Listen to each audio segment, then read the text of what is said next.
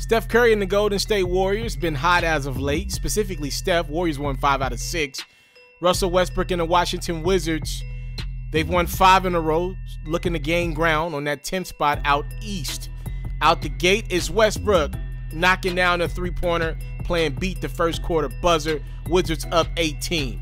Unfortunate news if you're a Wizards fan. Denny Avdija, oh no. Awkward landing for Avdija, clearly in pain, will leave the game, not return. Check it out again.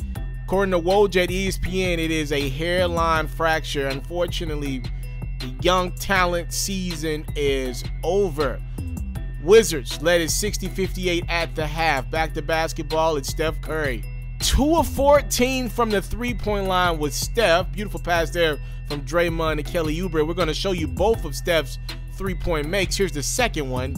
But again, 2 of 14, not your typical Steph performance. He had 18 points, 8 assists, 7 boards.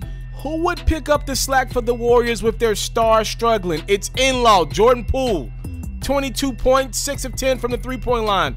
Warriors up 11 in the fourth, but the Wizards come storming back, literally, behind Russell Westbrook and Bradley Beal. Beal, has he? Oh, no, you didn't. A little shenanigans on that one. Beal led all scorers with 29. More Bradley Beal to the cup.